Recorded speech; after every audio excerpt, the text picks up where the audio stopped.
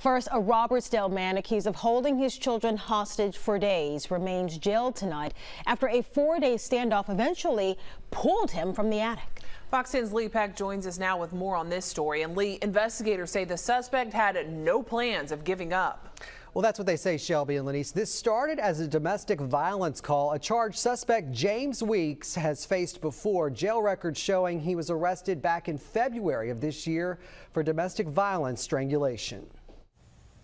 Under the High Lines at the end of Hunt Road in Robertsdale, signs of the 4-day standoff with Baldwin County Sheriff's deputies and Robertsdale police still remain.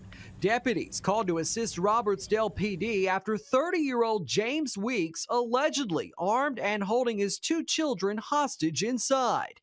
That was on Monday. It would take 3 days of back-and-forth negotiations before Weeks would let the children free. But Weeks was not ready to surrender, according to investigators, refusing to come out of the house, prolonging this days-long standoff, leaving them with only one option: to gas him out.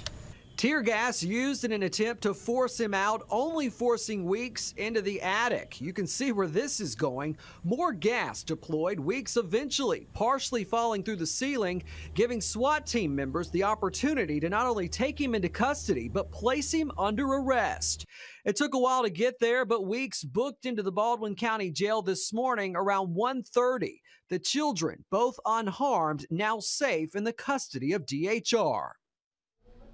And tonight, Weeks remains in the Baldwin County Jail facing several charges, including resisting arrest, domestic violence second, and possession of a controlled substance. Live in studio, Lee Peck, Fox 10 News.